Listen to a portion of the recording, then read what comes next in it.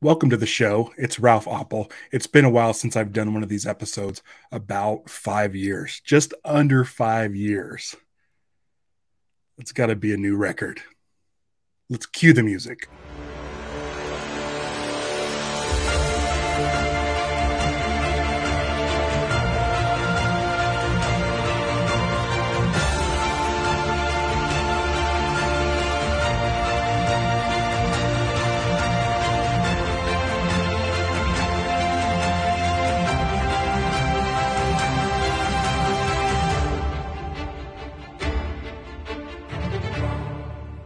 Welcome to the show. It's Ralph Oppel. It's been almost 5 years since I've done Cue the Music.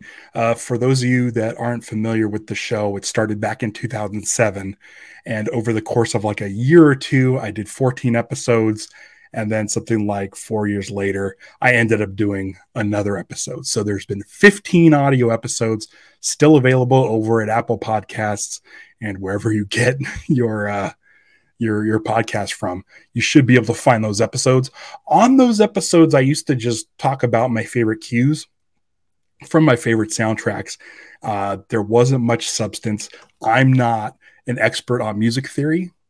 I'm not a professional musician, and I don't really have the knowledge to sort of educate people on film scores.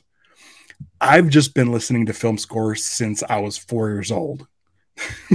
Way back when, in 1981, my mom got me a tape of Raiders of the Lost Ark by John Williams. She wouldn't let me see the movie, so she got me the next best thing, which was the soundtrack. And since then, I've been listening to film scores my entire life.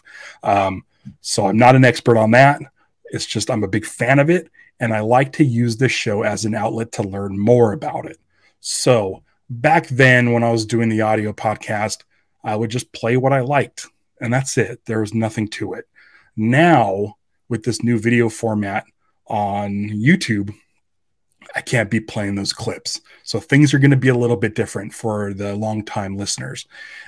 This is going to be essentially what's going to happen is this. I want to do a monthly roundtable to discuss film scores with people who are fans, people who are experts. I want to do it every month. I want to talk about new film scores coming out, new news about composers and what films they're doing. And I also want to do vinyl releases. Recently, during the pandemic, me and my wife got a new turntable, and I've been collecting film score vinyls like crazy since. I'm a novice at vinyl collecting. Again, not educated in vinyl. I just like what I see and I like what I hear. So there's going to be a lot of vinyl talk as well. So that monthly show, Cue the Music, regular episodes monthly, roundtable discussions. It's going to be fun. I want to talk about news with people who know what they're talking about. I want to talk about vinyl soundtracks with people who know what they're talking about. And I hope that you come along and learn with me and get a better insight into the world of film music. Now, you don't have to wait a month for full episodes. What's going to happen is that anytime a new vinyl shows up, I'm going to do a live unboxing on the YouTube channel here at cuethemusicpodcast.com and check them out. Check them out with me. The first time I'm seeing it, you're going to see it. And I'm going to go over how it looks, how it feels, maybe not how it sounds because I don't want to get dinged on YouTube, but I definitely want to go over these records. I also do want to do reviews of records, so that won't be part of the monthly thing. It'll be additional stuff. I also want to do something that I've been wanting to do since 2007. Back in 2006, when I started a podcast called The Dharmalars, it got big and it blew up, and we kind of started meeting people who worked on the show through our podcast. And I started Cue the Music because I wanted to start talking to composers and people who are in the film score industry because I'm a huge fan of film music. So the channel's also, in addition to the monthly show, hopefully going to have lots and lots and lots of composer interviews and musician interviews, and maybe people who are involved with the creation of these vinyl records that I've been collecting. So look forward to that. All of that's going to be on YouTube for you to check out. But the monthly shows and the interviews will probably also go to the audio feed, the original audio feed that's been sitting there since 2007. So if you are subscribed to the audio feed, stay subscribed. You can listen to this on your car, at work, wherever you listen to your podcast. Listen to it there. If there's an exclusive unboxing, something that's more visual, come over to the YouTube, check it out. We'll be waiting for you. So real quick, something's coming up and I want to talk about it. I have a bunch of, I grabbed a bunch of records, but I think I'm only going to talk about one collection that I've been growing. So if you go to cuethemusicpodcast.com, go to the YouTube page, down on the page, you'll see that I've already created a playlist for unboxings. Now, I did an unboxing video for my Patreon page, and it was the gigantic Waxworks 18 LP Godzilla set. Like, I'm big into Godzilla, and I like all of the Toho monster movies. I did a podcast 4 years called Kaiju Pod, and this box set came out right at the right time when I started collecting. And since then, Mondo and Waxworks have been putting out records monthly. Now I'm going to go through a couple of the ones I got just to sort of show you. This one I got at Designer Con. It's the Return of Godzilla, and it's from Mondo. Now Mondo has been nice because they've been keeping up with this stuff pretty regularly. Like, what Mondo does is they'll do limited releases. This is Godzilla Returns to Godzilla 1985, since this is the audio format. Got to destroy a, So this is Godzilla versus Destroya. This is not Godzilla Returns. This is not Godzilla 1985. This is Godzilla versus Destroya.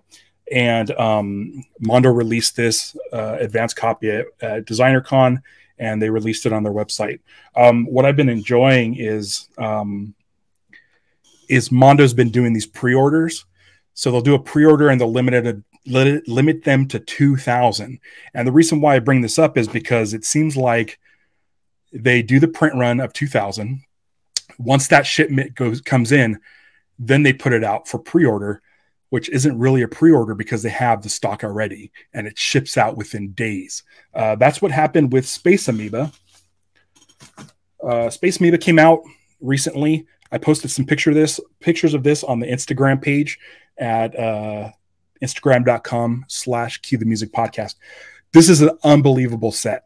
And what was great was I ordered this on Mondo and it showed up like within a week. So they're doing pretty great. I've been really digging Mondo's Toho releases. They're all limited to 2,000 and they all show up pretty much right after you order them.